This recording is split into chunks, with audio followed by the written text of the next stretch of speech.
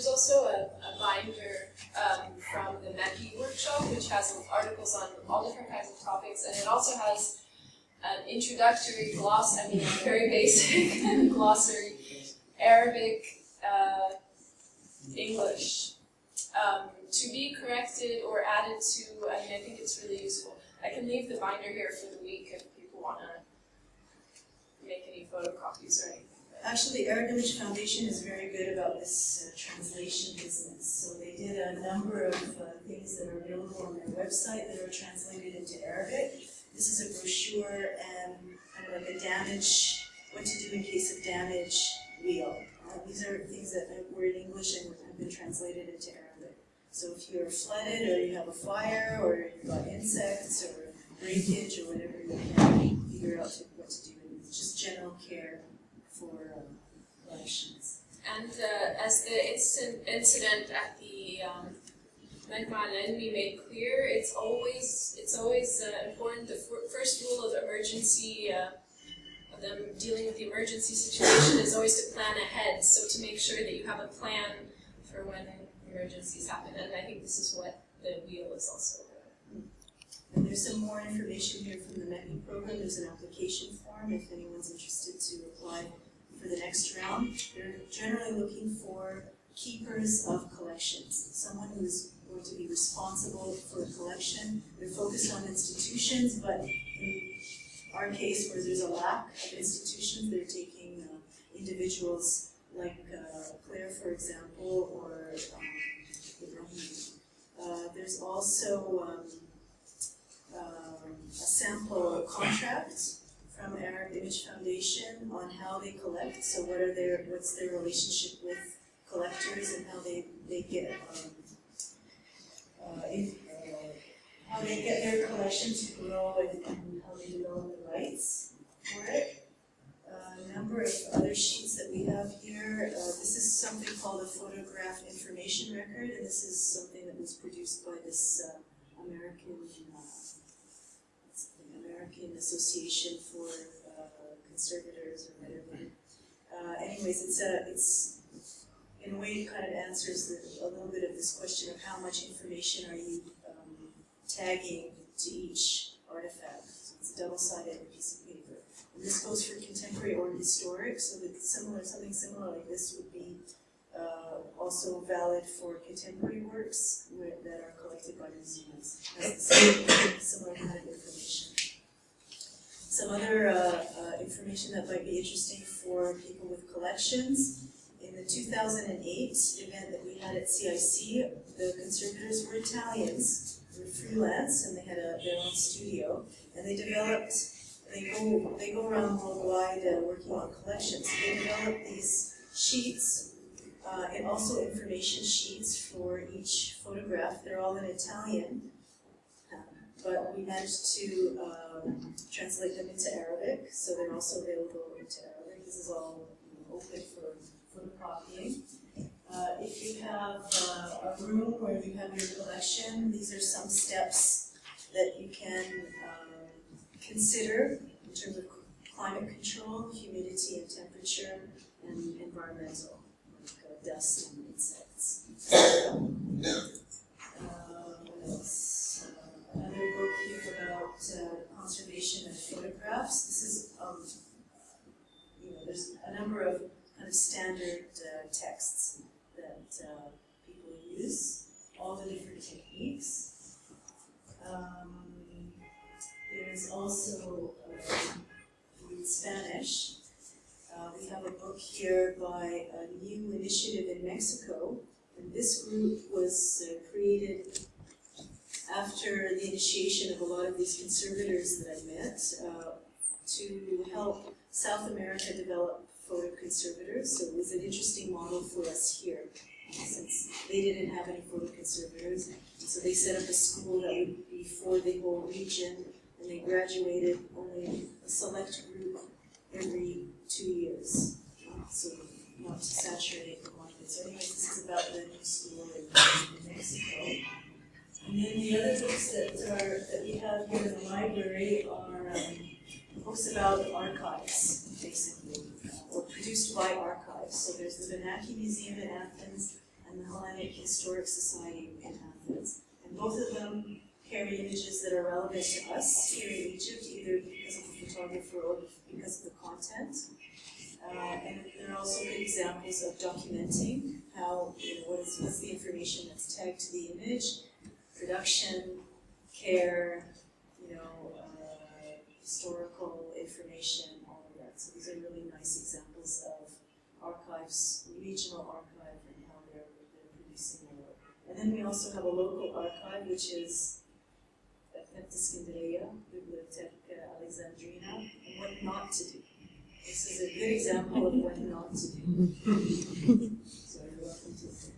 And then we also have a little game from Heritage Foundation. Also is something that they get people interested in archive images. So it's kind of a memory game. We'll take a look at that. Anything else? I think that's it.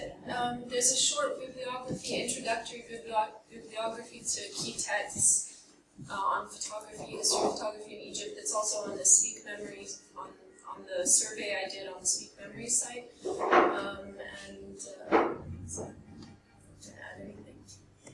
So Ibrahim is looking to finish his dissertation on non-paper photographs, especially in the daguerreotype, because it's more known and more popular. Can I ask a question then?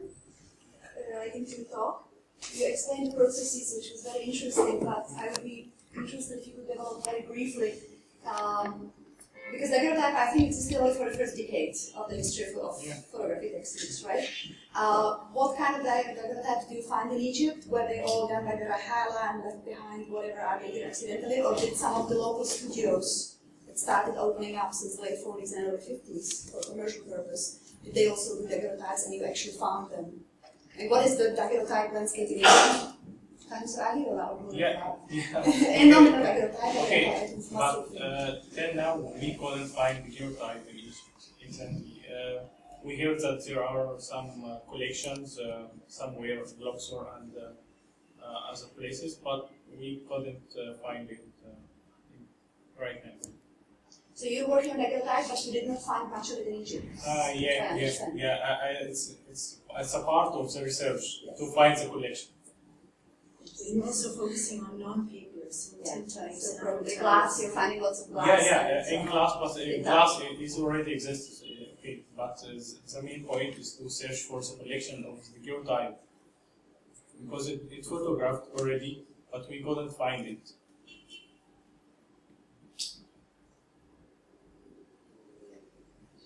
And that's the other thing that's missing is a timeline of, for Egypt specifically, what processes were used when, the daguerreotypes, others, where those are now. I think this might be a scholarly ignorant question, but how do you know that they exist? Because there are a lot of literature, and we have photographs that I showed you. There are a lot of photographers who visited Egypt and took photographs with the daguerreotype technique, but we couldn't find those collections, even abroad. Abroad there are some work belong to Egypt, but most of work is here.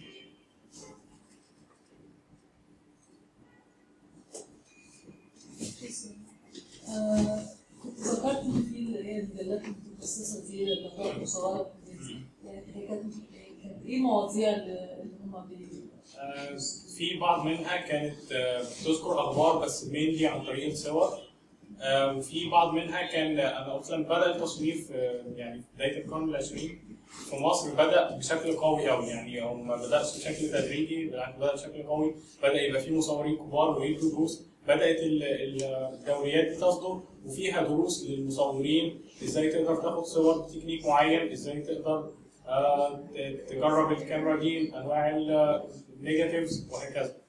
دي كانت الموضوعات بتاعتنا. وكان في القراء بيبعتوا اسئله وبعدين يتم الرد عليهم. بس هي المشكله بتاعتها برضو ان هي زي الصور كده نادره جدا، يعني الكتاب اللي انا عرضته في عرض اصدارين من مجله من المجلات دي، وهو ذاكر ان المجلات دي كان صعب الحصول على الاعداد الكبيره. مفيش غير الفصل. انا رحت 3 كتب ما عندهمش غير النسخ اللي هو نشر.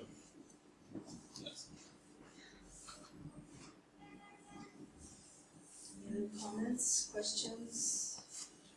No? Probably just a clarification. Sorry, I don't know if this was clear to how to your question. They are not specialized. And so on all these magazines, no, they are general magazines which use photography prominently. معلش هوضح بس شويه عشان النقطه دي ما كانتش واضحه حتى في كلامك، بس كان في مجالات متخصصه فعلا at least 2 or 3 and Mohammed preferred الإمام gentleman wrote the book mentions them. One of them is called الصور المتحركة 1911-1912. It lasted for about a year, 2 years. That book has 1 issue of that magazine that I managed to locate and I have it for copies. The rest is lost. And then there are some other local magazines كان في طنطا ولا في دمياط ولا في دمنهور. في طنطا. صح. That was also another specialized. These were specialized for photographers for web. For amateur photographers, and these are extremely almost unfindable. No. Thank you.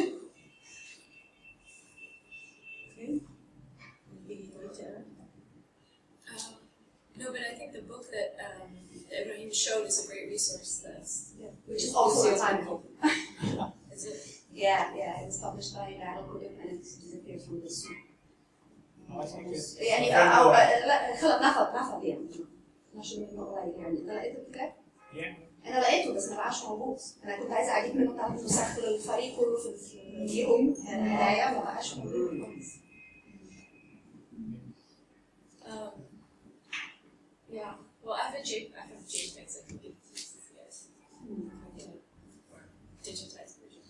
Well, we should build a library here, and then maybe just to close the evening to things that are in the pipeline, just to let people know that we're working on this timeline of photographic practice. All of the photographers that came through Egypt, locals and foreign studios that opened up, and trying to understand the patterns. When there were big pushes, when there was big openings of studios and this kind of thing, and then track the processes, track the collections, do survey of collections, looking at the studios, the history of the studios, mapping them, for example, downtown. So there's things that are in process at the moment, collectively among a number of players. So we'll continue working. Even there's a museum proposal, that's been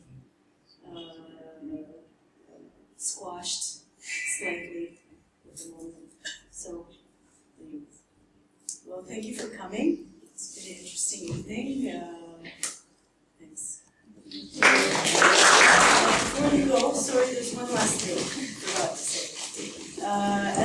As a digital resource here at CIC, we have videos of workshops and lectures that we've done by conservators, as well as